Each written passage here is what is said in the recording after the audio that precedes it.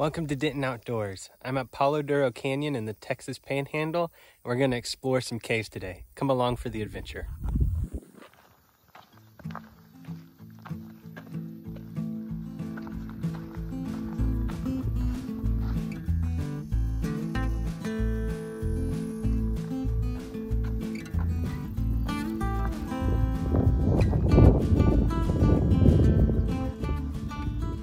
All right, made it to the cave.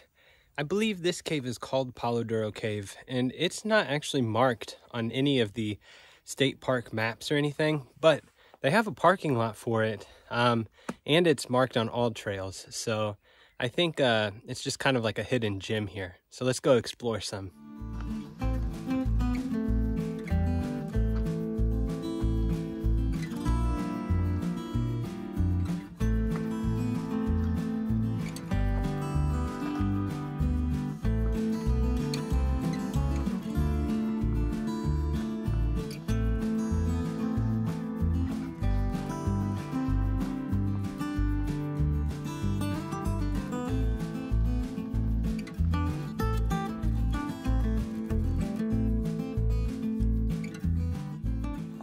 You can actually come pretty far up into this cave, and the breeze is just so cool and it feels so nice in here.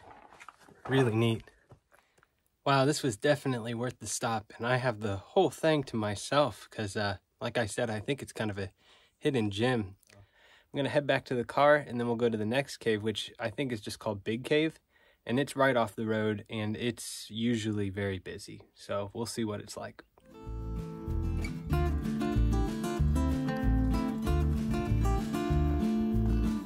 I think we might have gotten lucky. There's only one other car here for the Big Cave.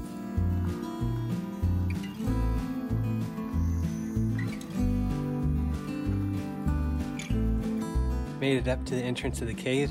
I cannot believe I have this place to myself. When I drove by yesterday, it was packed. Let's go explore some.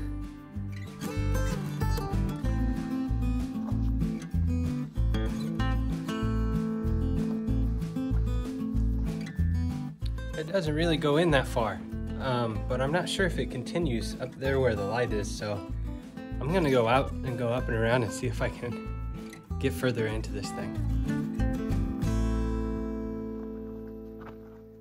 Gosh, I was expecting this cave to be a little more. I wouldn't even really call it a cave. There's just some big divots in the side of the canyon, but I'm glad I went to the other non-marked one, Palo Duro Cave, because I think it was cooler than this. So I was expecting this to be a little better with all the people that I saw at it yesterday.